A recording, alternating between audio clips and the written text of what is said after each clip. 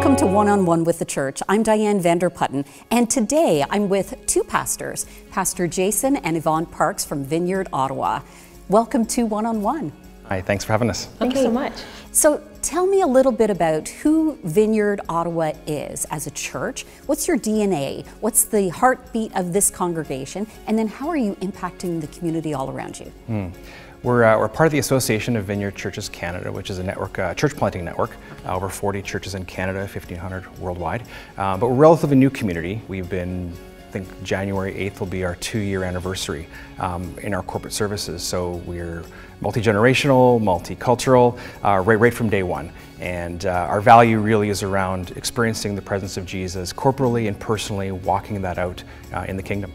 Right, and so we do have some outreach happening in the community, but our heart really is to have people who come and be a part of our family of friends really spend time in the presence of Jesus, be empowered by the Holy Spirit, and have those things of mercy and justice and compassion and evangelism be part of actually who each person is. And so we take that out into the community, into our workplaces, into our schools, and operate as a people of mercy, not just doing acts of mercy. So you might come by the church and think, there's not a lot happening here. And you're right, it's happening out there. I really believe that every body of Christ has a DNA. They have gifts and passions and ability, and God has brought people here to this congregation for a purpose. Yes, to be filled up. Yes, to be equipped. Yes, to be sent out into wherever their sphere of influence is. But He's also called us as a body to serve this community because there's a mission field right here in this part of Ottawa. So do you have an example of what that might look like?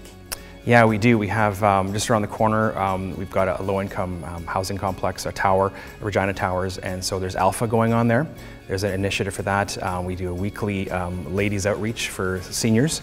There's about 30 to 35 ladies who gather every week for Bible study, and they're just not really connected to the Sunday morning expression. They're just people who wouldn't normally come to a church, but they're being drawn in by the outreach. So we are doing some ththings that are kind of local to our little neighborhood here. That's excellent. I love hearing those stories, right? Because that's impact. So if that is the outreach focus and that's the heartbeat of this congregation, what do you feel about church unity right across this region? Have you experienced it? Do you involve yourself as a church in the unity movement here in the city? Yeah, absolutely. We're actually members of our team. We're of course a co-laboring team. We have four lead pastors who do the work here, and one of them is actually Richard Long from Love Ottawa, and his wife Terry. They co-labor with us together as an equal team.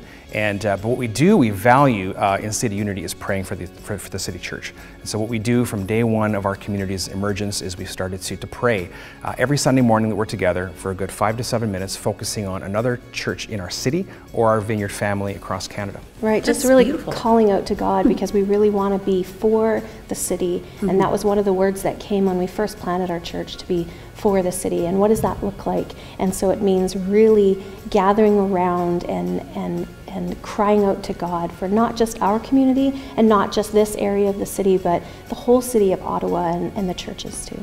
That's absolutely beautiful. Well, Jason, Yvonne, thank you so much for joining me for One-on-One with the Church. This has been an honor and a pleasure. Thanks, it's been our pleasure too.